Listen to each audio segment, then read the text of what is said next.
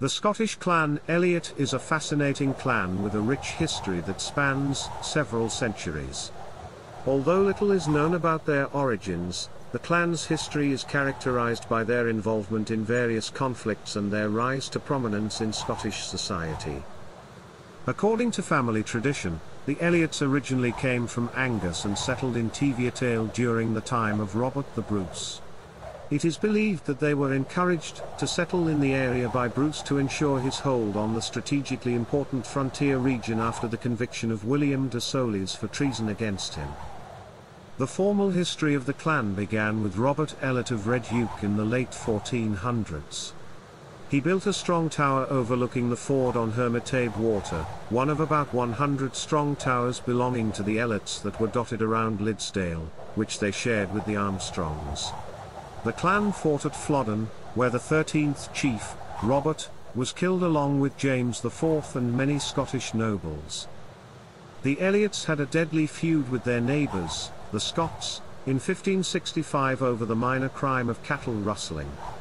4 Ellots were executed by Scott of Buccleuch, and 300 Ellots rode to avenge their kinsman. The losses on both sides were heavy, but the Scots eventually came to terms with the Ellots.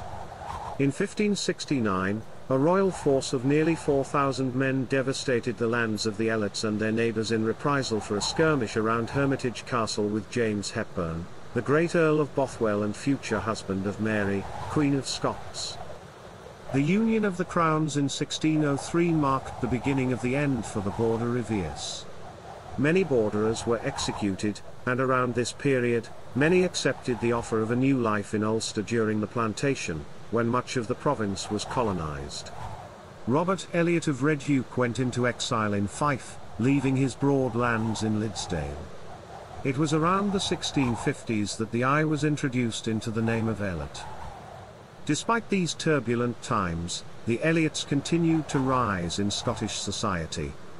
Sir Gilbert Elliot of Stobbs became chief in 1673 and was created a baronet of Nova Scotia by Charles II in December 1666.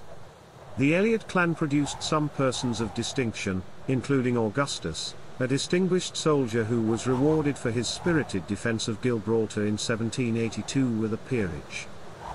Another branch of the chiefly family acquired the lands of Minto in 1703 and produced Sir Gilbert Elliot of Minto, a diplomat who served first in Corsica, then in Vienna, finally becoming Governor-General of Bengal.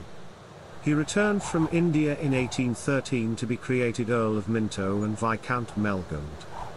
The Eliott clan has faced many challenges throughout their history, but they have always remained a proud and resilient people.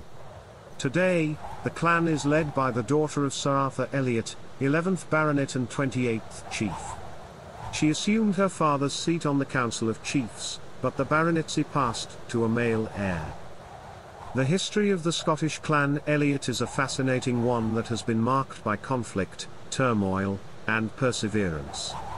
The clan's rise to prominence in Scottish society is a testament to their strength and resilience, and their legacy continues to inspire and captivate people to this day.